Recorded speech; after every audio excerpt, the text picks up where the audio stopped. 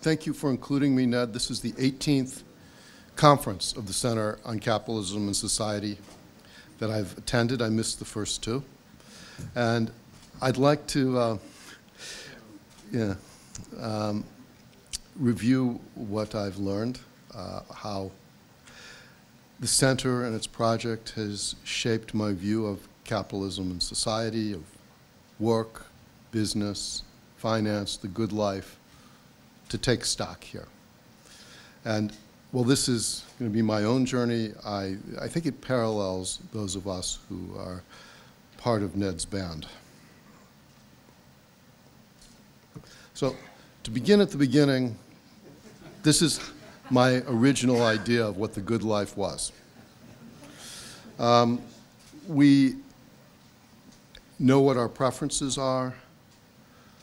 We can rank them. We can abstract various options and perform this calculation so that work is a sacrifice of leisure, and the less we do of it, the more leisure we have to put into household production. We purchase goods with the money that we make, and out comes the present value of utility.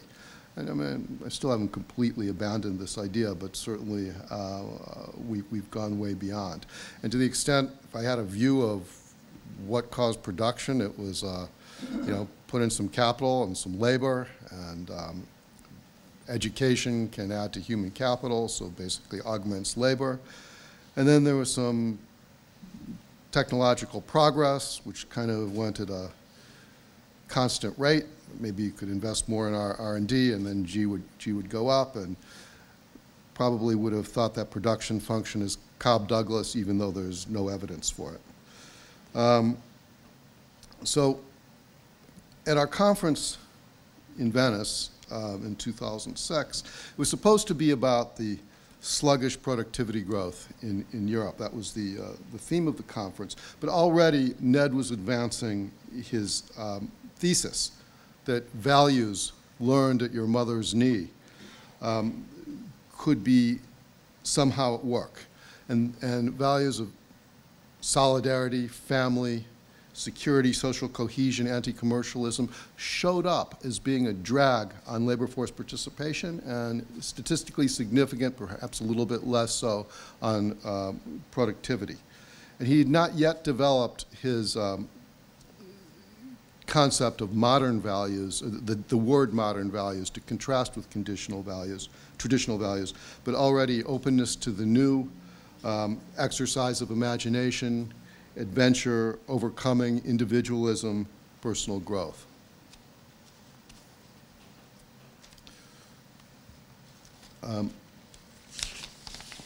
Oh, yes, an early concern, though, at that time was what's eating Europe. But actually, this was a while ago. It wasn't yet clear whether the period of slowdown from 1970 to 1995 was the aberration, and now we had the internet, we're going to go back on track again, or whether it was that period from late 1990s to early 2000 that was the outlier. And I think that question has been resolved unhappily, that we have entered into a period of secular malaise, and gradually our attention at the center has turned in that direction. Okay, I found in the bottom of a drawer, oops, this photo from the Venice conference. And you can see two of the people here went on to become heads of state, Lucas Papademos and Mario Draghi. We see our dear friend Jean-Paul Fitoussi poking out in the back, Pentti Kouri. I guess one of the remarkable things, if 17 years have passed, but Luigi Paginetti hasn't changed at all. And I don't know why. Oops. Okay. We've covered a lot of ground in 20 years, and in trying to process our various conferences, I've identified two main themes. First is understanding capitalism from first principle. What defines modern capitalism? How's it doing in terms of productivity, worker satisfaction. What defines the good economy? And how does the good economy relate to the good life? And what are the policy measures, if any, that we can enact to restore capitalism to its former glory? The second key theme that runs throughout our 20 years has been foundations of capitalism, trying to come up with methodologies and theories that will take us beyond the neoclassical paradigm to capture the essentially dynamic qualities of human experience. How do we account for adventure, flourishing, self-knowledge? So I would paraphrase Veblen, who said in 1909 that, despite all their use of dynamic, Mr. John Bates Clark nor many of his associates in this line of research have yet contributed anything at all to a theory of genesis, growth, sequence, change, process, or the like in economic life. So I would sort of paraphrase that with all of the agents that we have that populate economic models, none of them really have a sense of agency or ability to exercise will. So here's where I think we come out on the first question: what defines capitalism, and what can we do about it? And the guiding text for this conclusion is mass flourishing.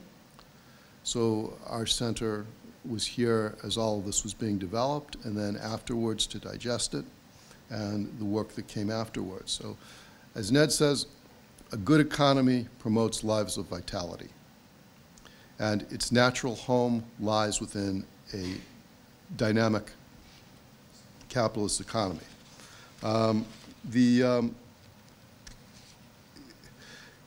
It ought to enable entrepreneurs who are caught up in the sport of economic life, allow people to supply agile thinking, to take risks, spark innovation that will in turn make rewarding jobs that are accessible to everyone. Not only those with the skill set to become robotics engineers in Silicon Valley, but those whose work depends on muscle, sociability, organizational skills, practical cleverness. And those workers in a good capitalist economy will not be alienated from their labor, since their labor is a continuous expression of creativity. Modern capitalism ought to do two things. First, it should lead to innovation and output and material well-being, but also chance for people to flourish in this context. Those two things are not necessarily connected. You could imagine one and not the other. It's an empirical question. You say sloth and overeating are naturally appealing, but there's evidence that they're not good for our health. Democracy, people more or less want to live in a democracy, and there's evidence that it leads to stability and prosperity. The same thing with free markets. People like freedom in their economic lives, and within limits, it has led to greater output. So is dynamic modern capitalism, is it like sloth and overeating, good and bad for us, or the other way around, or is it like democracy and free markets, where it is good in its own right and good for us in terms of total factor productivity? And the evidence, we see it first in mass flourishing, later in dynamism that Ned wrote with Gilfie and Hyun Tech. We find that the satisfaction infused by modern values both leads to worker flourishing and to total factor productivity. It is both things. So I think it's an important regularity. We've probably been more successful in diagnosing the situation than figuring out a series of interventions to fix it, although we have a lot to say on it. One thing that we have never really gone in for in the 20 years are financial schemery to try to induce innovation. Dabbled with it a few times, but there was a paper that was published in our journal, Capitalism and Society, that showed that there's more venture capital in the United States, but Europe has the tax and regulatory infrastructure to allow for venture capital. The impact of venture capital on productivity is way overstated. It's not as adventurous as it makes itself out to be.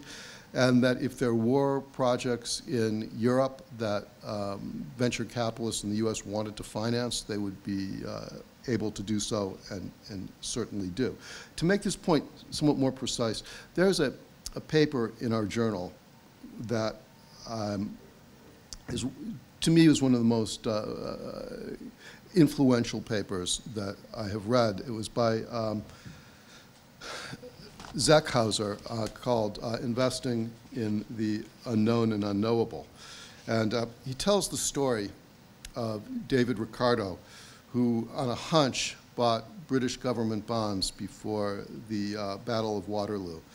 And he expected that the Duke of Wellington and his Prussian allies would win. Now, what's the probability that's going to happen? I mean, something like that had never happened before. It's never going to happen again. It's a river that the world is going to step in once. But he took the leap. He got Malthus to join in with him, but Malthus chickened out before the end and made a small profit. And Ricardo made a huge profit. So he engaged with the unknown and the unknowable. The language of risk and expected return doesn't apply here. The conditions were deeply ambiguous. They would never come again. The paper opened my eyes. If you could abstract from an investment's essential feature and boiled the decision down to a set of rules, someone would have arbitraged it away by now. It's judgment all the way down. So when it comes to coping with ambiguity, a public vehicle that would try to enable innovation would be uniquely poorly placed to deploy that money wisely. We have come up with some ideas if I go through the history of the center's presentation.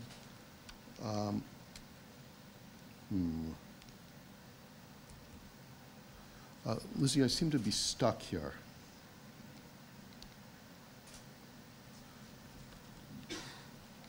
Thank you.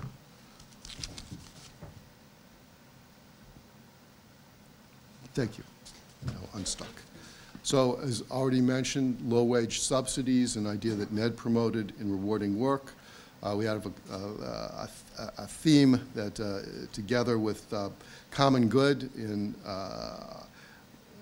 unmasking the red tape and bureaucracy that limits agency within government, early childhood education, and I think, I still think the most important contribution that we make in the end is the idea that through work, through capitalism, through enterprise, that people can exercise their creativity, and that we don't have to indulge in the,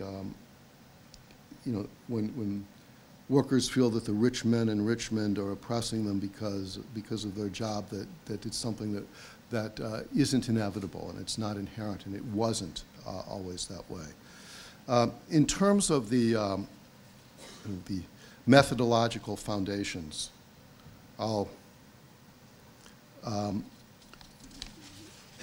go to my own work. It started at the which I called a prequel to mass flourishing. It started at a paper at the center called Nietzsche and the Economics of Becoming in 2009, and then later on into my book Willful.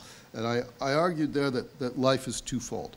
Sometimes we can rank our choices, we can compare them and act with the purpose, try to do what will best satisfy our preferences, which we understand. Sometimes we might fall prey to cognitive biases, and one of the catalog of 160 of them. But I feel that mostly, we know what we want and can choose rationally. But there are moments where we can't trade this for that at some price. Actions great and small that are undertaken for their own sake, that are neither rational nor irrational, but for itself. It can be a flow, a process, a self-justifying game, a struggle to overcome a challenge that may not be important in any objective way. The for itself behavior in one of these limbs here can be acting on our beliefs that constitute our identities, that are not always up for sale at some price. And the rational model, I argue, cannot explain, nor can it be adjusted to explain, how we decide to consume now or later, to retire, continue working, procrastinate, engage in random altruistic acts, can be inattentive to personal finances, start quixotic businesses, persevere with projects for long after they should have been abandoned. And in contrast, the more fluid for-itself model can capture individual behavior as it unfolds in time in response to challenges that we encounter. You know, I'd like to just take a moment to highlight some presentations at center conferences that have been particularly impactful for me. And you know, in the discussion of inequality, I take a step back. We all share an intuition that everyone should have enough. We object to people who are poor, who subsist in material conditions that prevent them from having a good life. This doesn't necessarily translate into inequality of consumption or maybe worse wealth or worse income. You know, income is relatively easy to measure but notoriously tricky. We've published some papers in our journal, Capitalism Society, by Jerry Outen, Tom Coleman, and Shi Song that I can recommend. The results might surprise you. But putting all that aside, what does it mean to have enough? Well, turns out it's 50 different things. And when Martin Burt presented the poverty stoplight in 2017, I thought, well, maybe it is possible if you undertake this massive project to think about what it means. And I didn't realize that he would be here with us today. So, and he's actually given me an update on, on what the Poverty Stop Project has done. They've gone to 54 countries, surveyed 300,000 families, 1.75 million people, to ask them whether what in their circumstances is important to them and feels that would allow them to live a good life. And so things like, you know, do you have potable water, or do you have to travel to unfamiliar places to get the water that you want? And I think what progress we could make in the debate on, at least on poverty and inequality, if we brought the poverty stoplight into the center of this argument. The second best moment at our conference, as far as I'm concerned, is in our 2013 conference when David Sidorsky spoke on the age of the individual 500 years ago today. And to simplify, he said that no short list of values can provide a blueprint for a society, and that since decision makers often have to trade off values under the constraints that prevail at the time, and change disrupts tacit values, so needs to be undertaken gradually. So I adopted a new political philosophy as a result of this, anchored in pluralism. You know, and I guess the talk itself is perfectly formed paragraphs rang out in Casa Italia. And as his daughters led him from the podium at the end of his remarks, people could see that David couldn't see, and the whole thing came from inside his head. It was you remember, Richard, it was an amazing moment, and I'm happy to see that Lowry and the next generation is taking David's work seriously. The best moment has to have been at the Women's Conference in 2019, where at the end of her talk, Joyce DiDonato sang "Climb Every Mountain." You know, if David is correct, was correct, about his remark that the cleverness of the devil includes his ability to recognize that moral values and idealistic aspirations of human beings have the capacity and inclination to generate the fusion of these values and aspirations into a single monistic vision and blueprint, then I think it would follow that one of the devil's most effective tools in his project of moral corruption would be erasing words from the dictionary. And there's no paper in our journal over all these years that I'm prouder to have edited than the final paper of Jean-Paul Fitoussi on Newspeak and Economic Theory, How We Were Being Talked To. He describes how impoverishment of language impoverishes thought and in turn democratic debate. So it describes how a new vocabulary has canceled Keynesianism, only neoclassical theory remains in its place. And although behavioral economics and positive psychology seem to prevent an alternative way of thinking, they really only tighten its grip.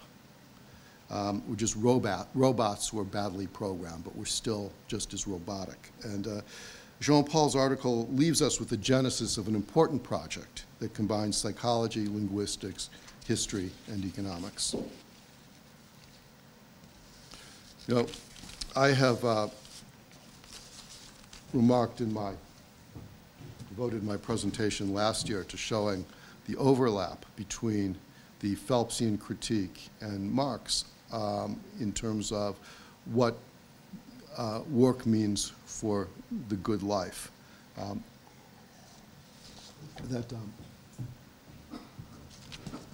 As Marx pointed out, that the overcoming of obstacles is itself a liberating activity, self-realization, and real freedom whose action is precisely labor. And in its historic forms, worker suffers four types of alienation, including estrangement of man from man in the production line and in work that is not rewarding. And I think that Ned and Marx went in different directions about what the remedy would be. I'm with Ned. The workers owning the means to production hasn't solved this, and communism has failed miserably where it's been tried. And that a good and just economy that can create non-alienating labor lies in a dynamic and capitalist economy. You know, Aristotle has come up several times today, and he is perhaps the philosopher of the Center on Capitalism Society, and you know, you'd say that human goodness derives from our function, and if we could figure out what our function is, then we could know what was good. And to understand our function, we have to think about what is unique about humans among the animals. And it's not rational thought. I mean, animals, this is Schopenhauer. My favorite example is Schopenhauer, who talks in The World as Will and Idea about elephants that had traveled throughout Europe and crossed many bridges. And then an elephant comes to a bridge and decides that it won't bear its weight. I mean, when the stakes are high enough, animals are pretty smart. When I was a kid, I remember being taught that humans were the tool-making animals, and that was what was unique. But now there's all kinds of evidence that birds and apes and various animals can make tools. So that's not what it is. It's not language. What's unique about humans is collective intentionality. There is no other species that, as Michael Tomasello says, human reasoning, even when it's done internally, is shot through with this kind of collected normativity in which the individual regulates her actions and thinking based on the group's normative conventions and standards.